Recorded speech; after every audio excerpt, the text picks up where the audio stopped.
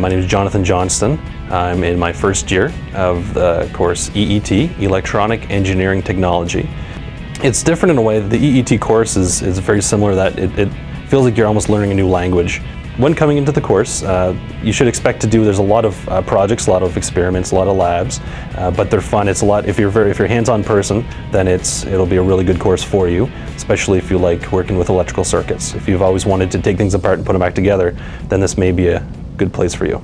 The requirement for the students to enter into the program is academic grade 12. We want strong math and physics skills. The jobs are phenomenal. I can't say that strongly enough, phenomenal in the field. You could be working for telephone companies, cable TV companies.